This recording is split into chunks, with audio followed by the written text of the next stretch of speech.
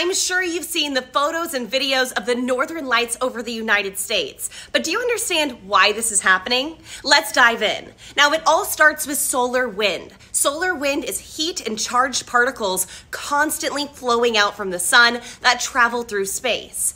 Now, normally, Earth's magnetic field acts like a giant shield. It deflects most of those particles away from us. But when there's a solar storm, the sun sends out way more charged particles than usual, and some of them slip through, especially near Earth's poles. That is exactly what's happening right now. Now, these charged particles from the sun collide with oxygen and nitrogen high up in our atmosphere, and those collisions release light.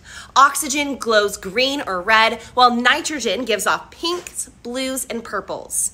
As for the dancing shapes you see, that depends on Earth's magnetic field and your viewing angle from the ground. So right now, the sun's increased activity is actually expanding the northern lights visibility much farther south than usual. If you're lucky enough to see it, try to enjoy it. Most people have to travel to the Arctic to experience this kind of space weather.